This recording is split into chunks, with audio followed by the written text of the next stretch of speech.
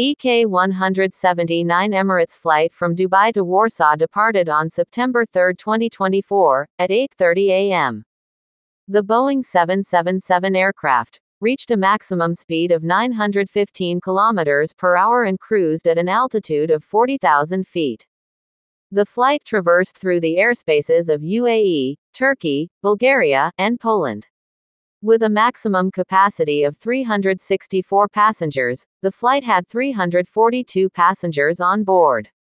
The flight had a total travel time of 5 hours and 35 minutes, covering a distance of 4,506 kilometers. The aircraft flew over the Arabian Gulf, the Black Sea, and Eastern Europe, offering breathtaking views of the region's diverse landscape.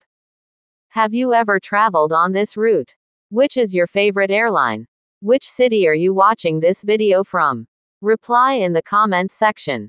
Thanks. Note: flight and crew details are subject to change. Contact your airline for most up-to-date information.